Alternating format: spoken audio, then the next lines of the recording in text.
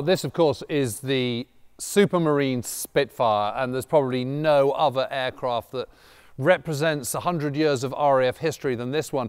And this is a very special model. This is the Imperial War Museum Duxford's Mark I Spitfire, operated over Dunkirk in 1940, and it's the only one of their aircraft that regularly flies still at air shows all around the country. It is a wonderful example of the first Mark. And of course, the amazing thing about the Spitfire was that in 1940, at the time of the Battle of Britain, the time of Dunkirk, it was very much at the start of its development cycle and actually went on to make 24 different Marks powered by increasingly powerful Merlin engines and later the Rolls-Royce Griffon engine as well, flew all around the world throughout the whole of the Second World War and beyond into the 1950s. It's absolutely deified in aviation folklore. And why wouldn't it be? It's incredible. One of the most famous features of the Spitfire, in particular, you can see on this wonderful IWM Duxford model, is of course the elliptical wing. And it is a myth that the Spitfire was largely designed by R.J. Mitchell. It wasn't. He was busy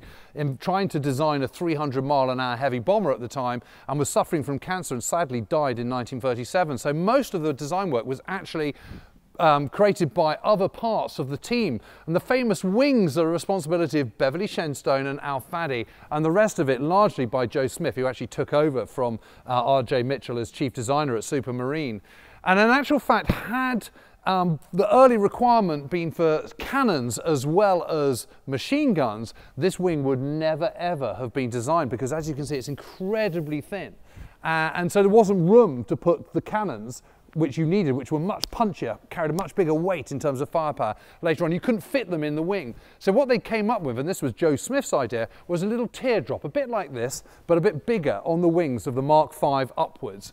And that was how you could actually adopt the cannon. But had that been a requirement right at the beginning, they'd have never designed a wing like that. So it's one of the most amazing stories about the design of this incredible aircraft. I mean, it is just a thing of wonder, isn't it? I mean, all those feline lines and wonderful curves. It's no wonder that this is the most famous plane the RAF has ever flown and is still loved the world over.